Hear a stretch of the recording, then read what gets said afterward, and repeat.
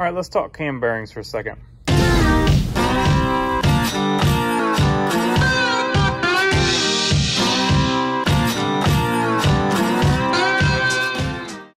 These are just Cleveite cam bearings for Vortec 350.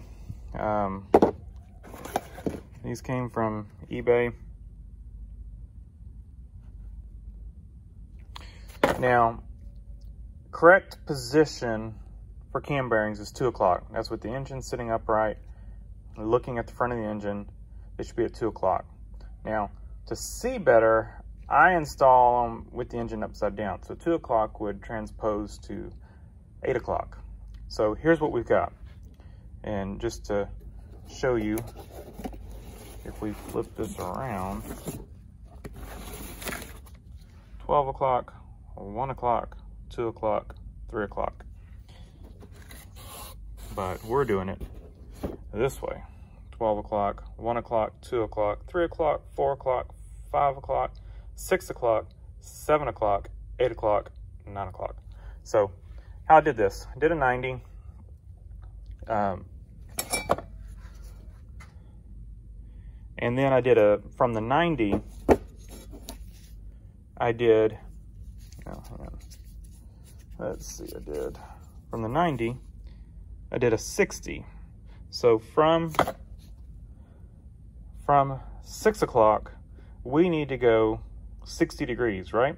Because this is, from here to here is 90. We've got 2 increments, 7 and 8. So if you think about this, if there's a line here, I didn't draw it, but you would have 30, 30, and 30. So since we didn't draw this line, we've got 60 degrees here, 30 degrees there. So then I just centered up the bearing and just drew the inside of it. And then what we do is we line up our oil hole on that line. And we just come over here and we put a line up the bearing. Now that will be our center line so that we can line these up looking from the top of the engine. We will center that up. It's a little crooked, but the part that we're interested in is right there. And that's going to point up at 12 o'clock and we'll push the bearing in that way. Now, one thing to note when you do these bearings, most aftermarket bearings, they have the front bearing has 2 holes. And so you'll line this up, you basically have what they tell you to do is a 10 o'clock, 2 o'clock, basically. 10, 11, 12, 1, 2. And we're gonna flip it around to a, what is that, 4 o'clock, 2 o'clock, 3, 4, yeah, 4 o'clock, 4 o'clock, 8 o'clock position. I only care, I line up my 8 o'clock and line up my bearing, or my 12 o'clock, put my line, and we'll make sure we put that one in the front. So I'll put these in starting from the back forward. So we'll start all the way back and move our way forward. And then this one will be the last one we install. One other thing to note on cam bearings is they're different sizes, and that's the OD is different sizes. So like I said, I work from the back to the front. So we start with number 1. We know number 1's easy to identify. It's got 2 holes. But you could also check the part number. And it's a 1349. So that's number 1.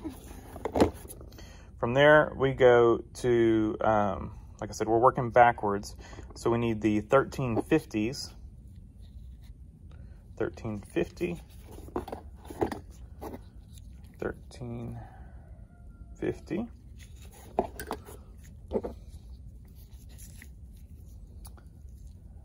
1351. 1351.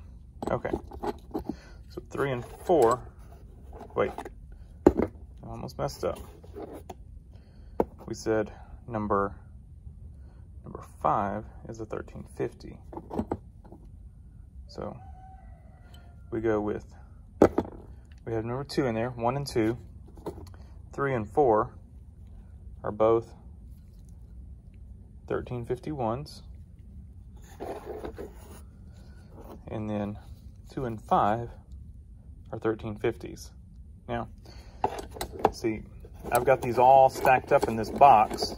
I'll double check them when I pull them out, but they're stacked up in order of how they go, or how I'm going to put them in. So I'll pull that one out and I'll double check it, but this makes it easier.